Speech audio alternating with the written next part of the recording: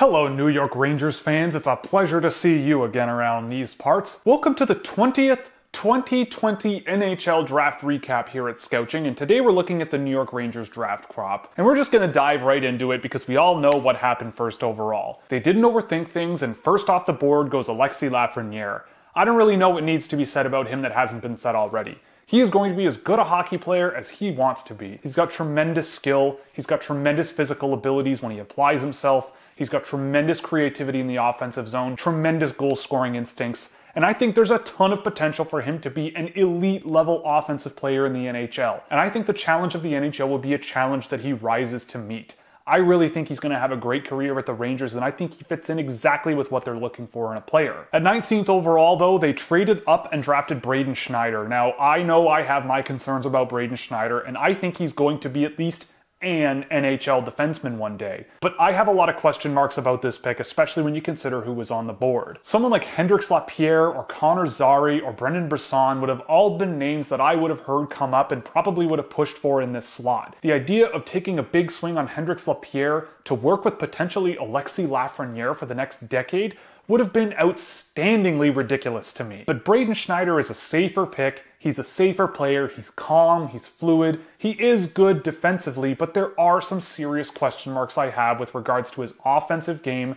and his overall consistency with his awareness with and without the puck in the defensive end. I think he's a good player, but certainly not a guy that I would have looked at 19th overall, especially when you don't have another pick until 60th overall in the draft. And speaking of 60th overall, they traded a player they drafted top 10 in the draft in 2018 for the 60th overall pick, which they used on Will Cully. Now, I've seen Will Cully play a lot, and I think he is a big reason why Jean-Luc Foudy did not have the season that many people expected. I just think those two players are not meant to work well together, and I think it was blatantly obvious. Will Cully is an aggressive, powerful, physical player with a decent set of hands and a decent shot on him. He's not a bad hockey player, but at 60th overall, I would not have been thinking about him, especially if the previous name off the board for me was Braden Schneider. I would have aimed for a little bit more offensive firepower here because I think that's something the Rangers could use more of in their forward prospects. So maybe Will Cully is a bottom six energy guy that goes out there and crashes and bangs his opponent into submission, but I felt that trading a top 10 prospect to trade into the draft and draft Will Cully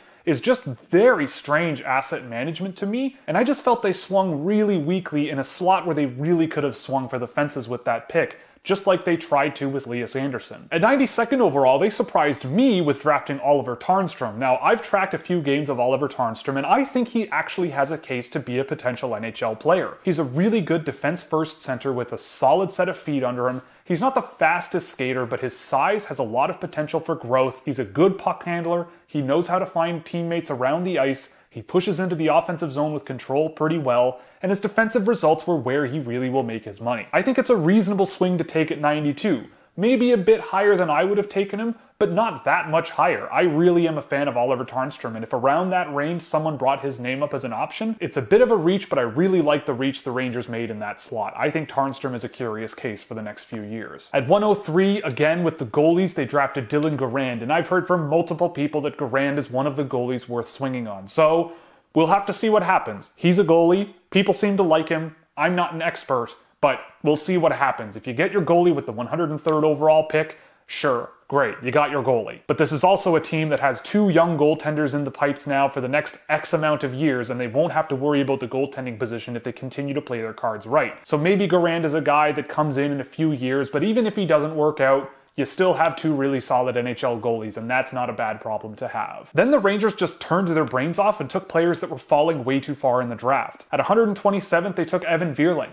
Real solid meat and potatoes player. I don't think there's quite enough there to be a legitimate NHL top-end player, but he's a very reliable all-around player that just pushes good results. Brett Berard at 134 is another player that I absolutely loved this season. He won my Mr. Analytics award of all of the players that I tracked this year. He drives offensive transitions extremely well, he's resilient on his feet for a small player, and I think he's going to do really well in Providence College's system. Some really good players have come out of there recently. So I'm curious to see what happens with him over the next few years.